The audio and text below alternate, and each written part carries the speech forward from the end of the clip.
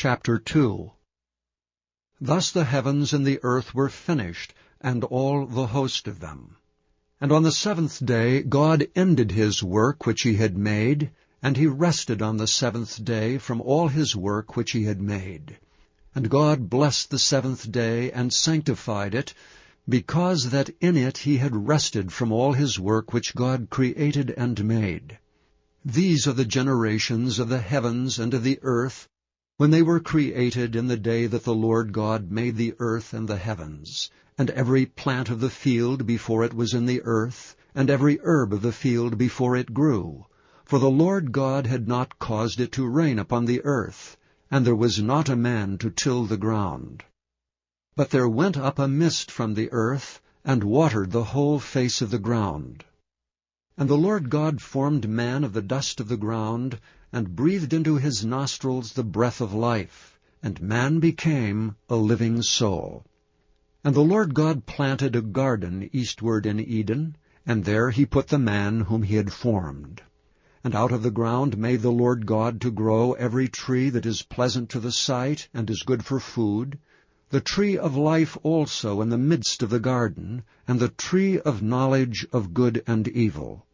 And a river went out of Eden to water the garden. And from thence it was parted, and became into 4 heads. The name of the first is Pison. That is it which compasseth the whole land of Havilah, where there is gold. And the gold of that land is good. There is bdellium and the onyx stone. And the name of the second river is Gihon. The same is it that compasseth the whole land of Ethiopia. And the name of the third river is Hiddekel. That is it which goeth toward the east of Assyria. And the fourth river is Euphrates. And the Lord God took the man, and put him into the garden of Eden to dress it and to keep it. And the Lord God commanded the man, saying, Of every tree of the garden thou mayest freely eat, but of the tree of the knowledge of good and evil thou shalt not eat of it, for in the day that thou eatest thereof thou shalt surely die. And the Lord God said, It is not good that the man should be alone. I will make him an helpmeet for him. And out of the ground the Lord God formed every beast of the field, and every fowl of the air, and brought them unto Adam to see what he would call them. And whatsoever Adam called every living creature, that was the name thereof. And Adam gave names to all cattle, and to the fowl of the air, and to every beast of the field. But for Adam there was not found an helpmeet for him.